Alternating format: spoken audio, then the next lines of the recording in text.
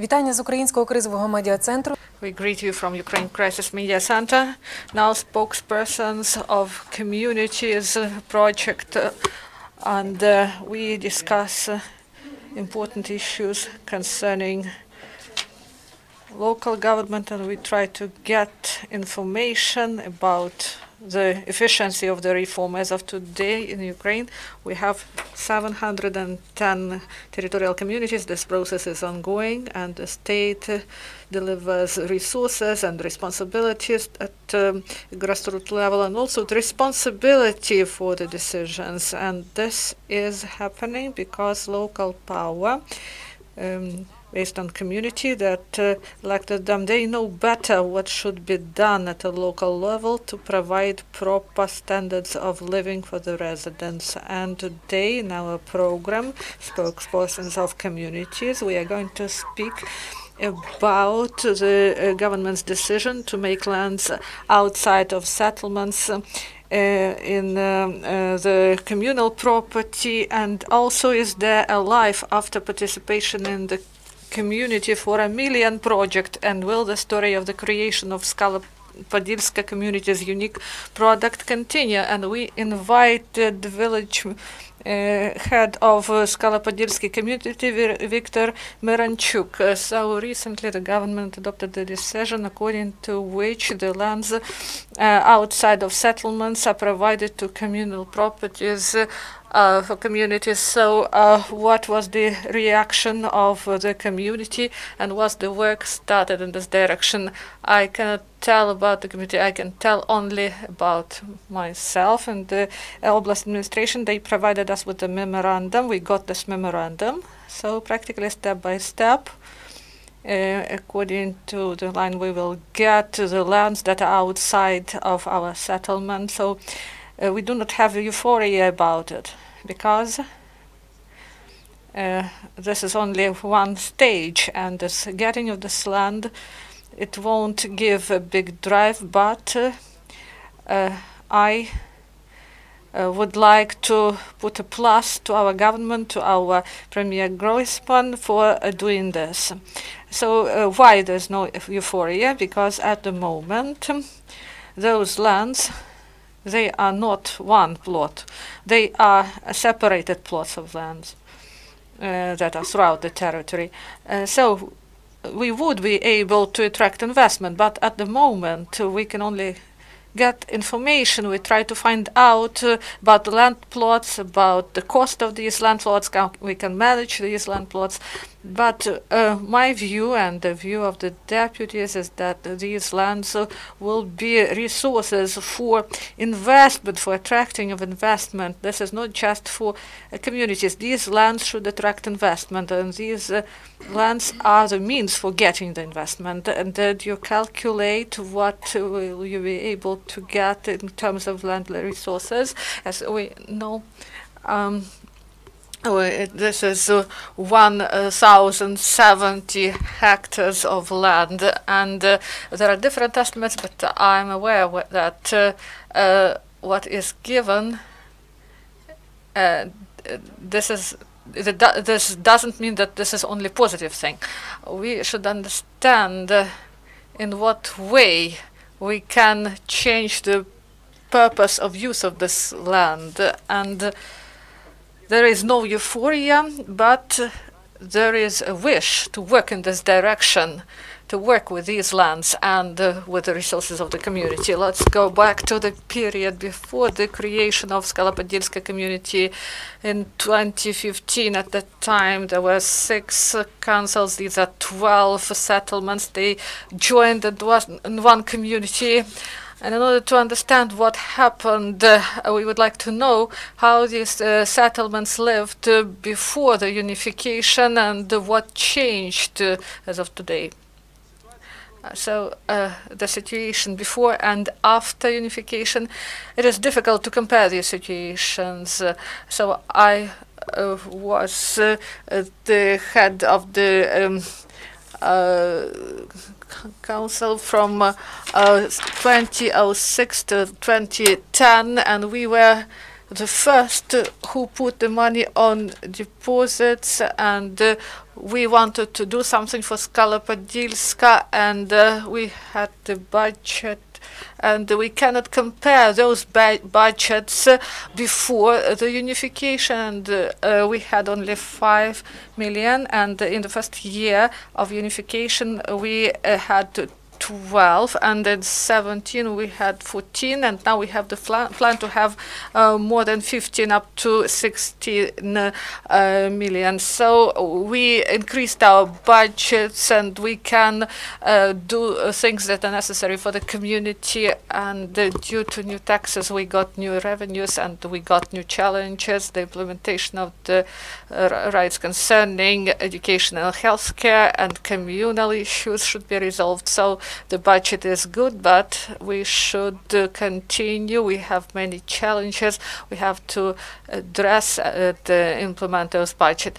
So we will going to speak about the budget and the increase of the budget, and the tasks also. The number of tasks increased, and many of the deputies said that they started with the infrastructure, repair works in kindergarten, schools, and other facilities. And what are the priorities of your team now? So I'm not a doctor, and I have such an opinion. Some people say that reforms are positive or negative, but reform, this is like surgery to the organism. If the state is considered an organism, this reform is help. And we believe that we are in delay with our reforms for 25 years. So this at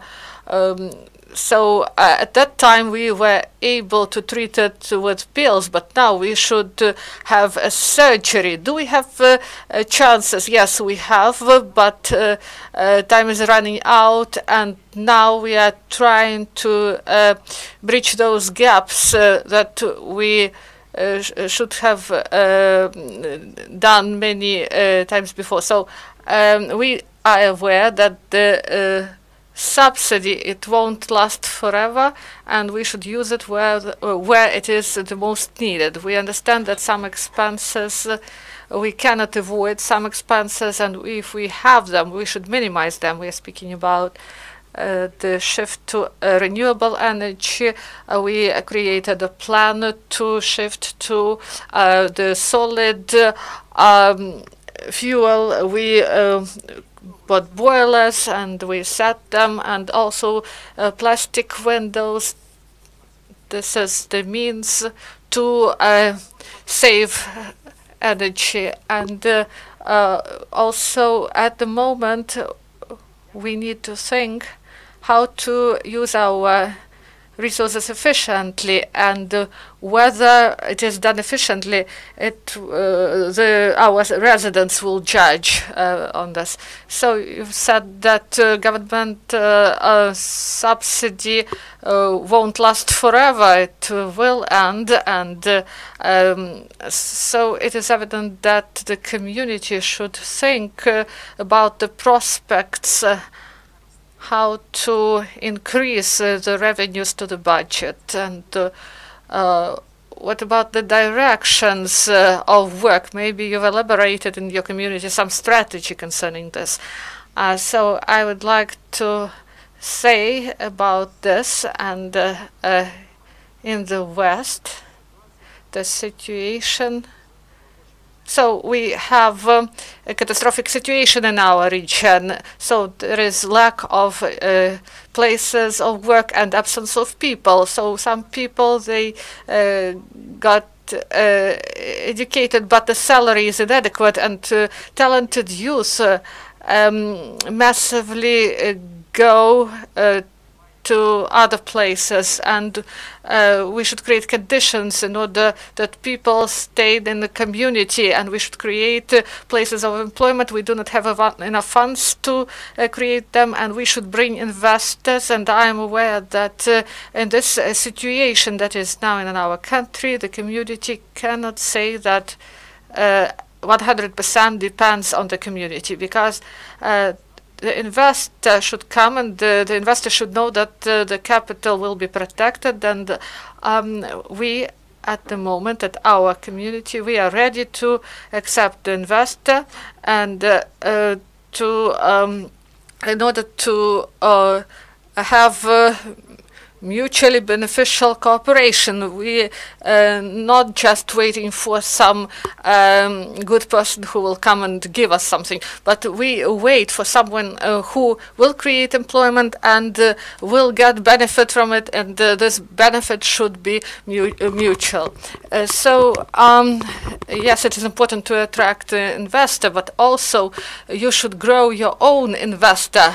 And I didn't say that this investor should be from somewhere else. There is no difference who this investor is, whether it is from outside, from Cyprus, or from other offshores, or if it is a domestic investor. Many countries, they believe that the future and the future of our community is in this area. We should develop tourism and small business, but at the moment,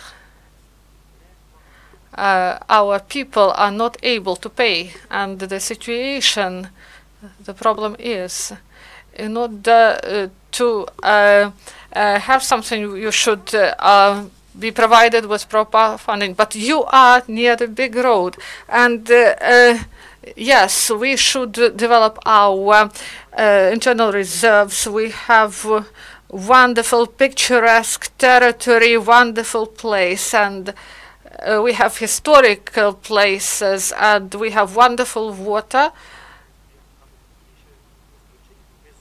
and we are obliged, and we are doomed for the development of tourism in our area. What is done now, what is done is not enough, I will be honest.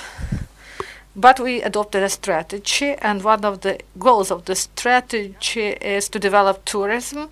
And I would like to say that I don't believe that tourism will bring a lot of money and will open new working places, but it will have an indirect influence. And those small entrepreneurs, they will provide development, and this will provide an incentive for the whole community. So you've said about the fact that people are not able to pay, that there is lack of personnel, that many people go abroad, and I would like to find out about the instruments. What should the government provide? What instruments should the government provide in order that people would be able to move forward? Maybe you should cooperate more with the other communities, neighboring communities, to create some tourist cluster. Yes. About cooperation, this is a good aspect, and we are working in this direction. We have several ideas in order to cooperate not only in Ternopolshina, and I know that in Ternopolshina we do not have such roads, and I believe that Skalpodilska will actively participate in this activity. So we want to cooperate not only in the framework of the region.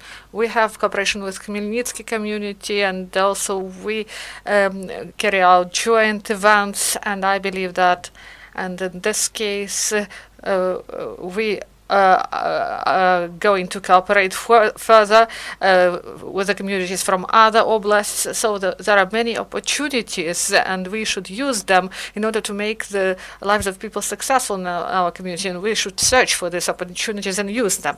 So one of the indicators of the comfortability of life is the quality of provision of administrative services and accessibility for people. So I know that your center, so there is only state registrated, there is no administrative services center. So you've said it correctly, we work in this direction, and now there are 5 communities in our oblasts that participate in the contest, and there is a big probability. We do not know whether we are going to win, but we hope that we will win this contest.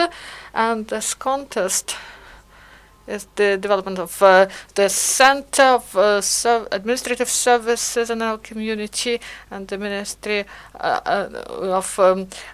we sent the documents to the ministry. We have proper specialists, and we believe that we will have the center in our community, because communities were created in order to bring the services closer to people. And I'm aware that this function is not implemented here, but we have the registrator, and we record every kopeck we earn. For example, we have earned 9,000 in this period. So the more services we will be able to provide, the more money we will get for our community, and we will increase the number of the services, and we will bring these services closer to people. So in the territory of the community, there are helpers. So there are 5 headmen, and what are their role? What are their participation in the development of the community, and how do they defend the interests of the villages that they represent? Maybe we are a unique community. Maybe there are others, but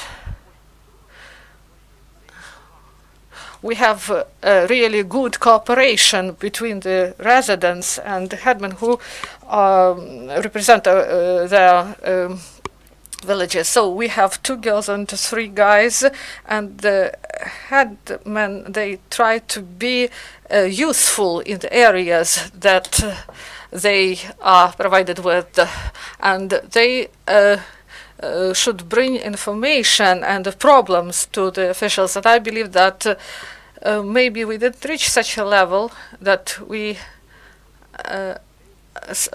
in some villages maybe not neglected, but they have less attention towards them. So we are going to correct it, because we should pay equal attention to all the villages. So to young people, they participate in Dobre project, and maybe there are many people who attend courses. We learn, we want to learn, and we are going to learn further in order to improve the conditions in our community. And освіти.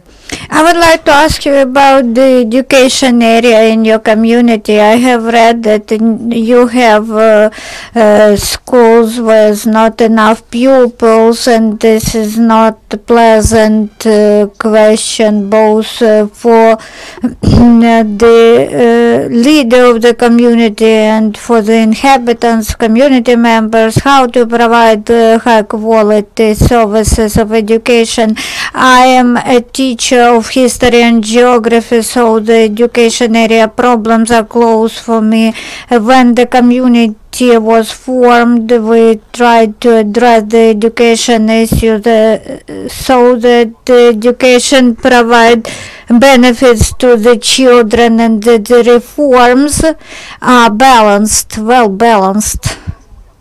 Why I have changed my view? When at the beginning of the reform I was 100% follower that the village school means live village. Now I think so too, but I am aware of provision of different quality of knowledges at schools. If schools are providers of services of education, then the approach to reforming of schools is well balanced at our community. We have not enough resources, and we need to repair our school buildings, and we should switch to other types of fuels at boiler rooms, boiler houses at schools. Yes, you're right. We have the base school. And at this base school, we would like to improve quality of educational services. We are also building a kindergarten. We will install a new boiler house there. We analyze what we are doing. We analyzed which school is most spending the most of funds, and we have monitored where the consumption of energy is the highest, so this school would be provided a new boiler house. So within 7 years the equipment will pay back. I do not have enough knowledge in energy area and in the area of borrowings. If we can borrow, it would be good, because subventions are not enough. We monitor the situation, which school needs what reforms and so on. The same concerns maybe the medical sector. We were one of the first who have reformed the healthcare system. We have established a territorial association, and we got the license because our medicians are high quality professionals. According to the assessment score, our assessment results, we saved 200,000 hryvnias for purchase of equipment. Now the problem of healthcare system is the most painful. We need very much money. We hope that the reform of healthcare system in our state as well as in our community will be successful. We need to balance the number of personnel, the quality of services, and the needs of our community. And I think that the deputies, the community, the Rada of deputies will develop the well-balanced approach, and we will not have any civil disturbances. The state provided 5 billion hryvnias for rural medical system, healthcare system, so maybe Skalapadilska community may take efficient and extensive role in this program. Well, we heard about this 5 billion, but they still have not come to us, and if they come to us, we will spend them duly. The process of forming the network of primary aid is at the first stage, and you should be a participant. Yes, we have already started working on this initial healthcare system establishment, and we hope the quality of our services in our community will be one of the best. Skalapadilska community is one of participants in community familian TV project. Skalapadilska community did not won, but this is not the failure. How your participation in this project influenced your community? Truly speaking, our community became united upon those castings and TV show. We understood not much what it would look like. Million is not much. We didn't get this million from the TV project. We got much more. We understood, we got knowledge that we can unite, that we can internal resources, everything which happens, it happens in time. So Of course, we were upset that we lost, but we got knowledge who we are and where we go, and we got assured that we were smart, and this is really was much. And other people also saw Skala-Podilska community, how Ukrainians responded. Maybe some people visited you. 600 autographs I gave to people. Yes, there were phone calls from even from Canada, from my classmate. I have could never imagine that so many people would watch this show. First of all, we try to demonstrate the nature, the architecture, the attractiveness of our motherland, of our native village. We hope that investors would come to Skala-Podilska community, and we will get benefits thanks to investments. After such large-scale publicity, your community should become the best practice community, and you have managed to found the unique product to manufacture in your community. This is your deep well water, which you now bottle. I tried to be diplomatic. Now I would like to be more specific. I'm sure that our product was one of the best in this TV show. The costs were among the lowest, but the marketplace was the widest. The question is, we have not told our last word yet. I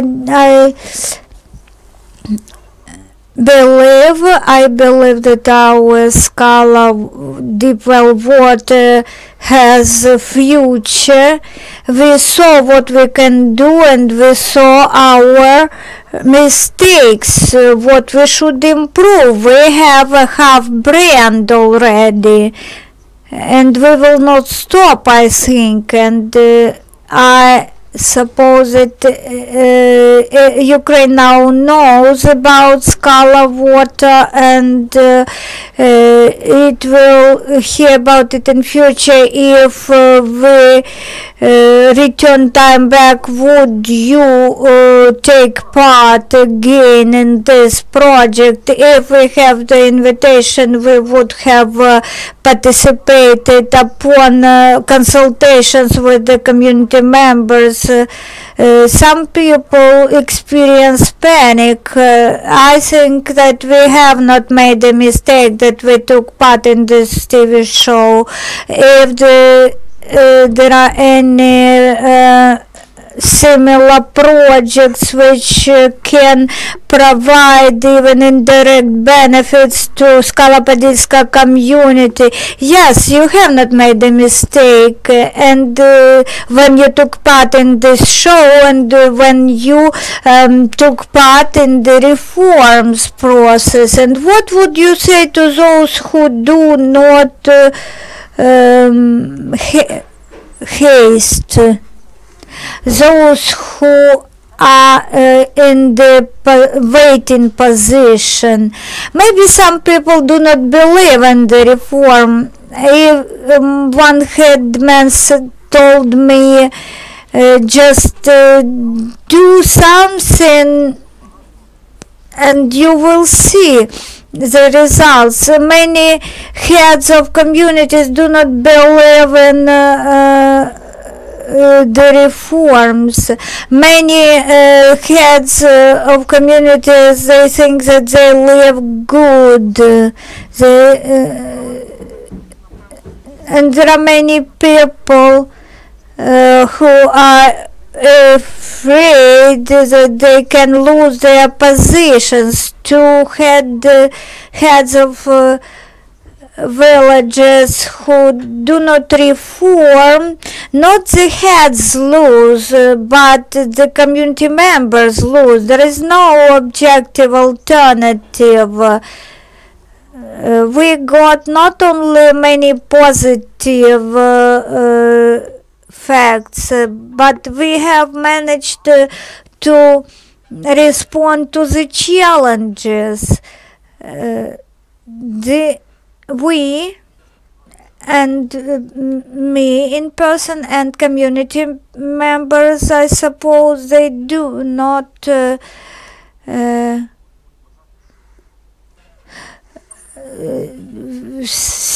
that they made a mistake when they started reforms. Nobody will help us except us. If we wait until some other Western or Eastern friends will show us examples or give us assistance, this is no good way. There is no other way except uniting. Let's build Ukraine we want to see. Are there any questions among the audience? No questions. Maybe everything understood, everything. Thank you, Mr. Victor, for your so interesting speech and dialogue. We talked to Victor Miranchuk, the village mayor of Skala-Podilska community.